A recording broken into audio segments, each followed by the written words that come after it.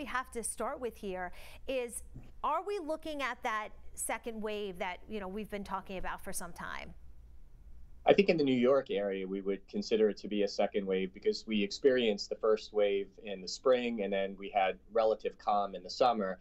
It's really been in the last several weeks in the New York region that we've started to have a steady uptick.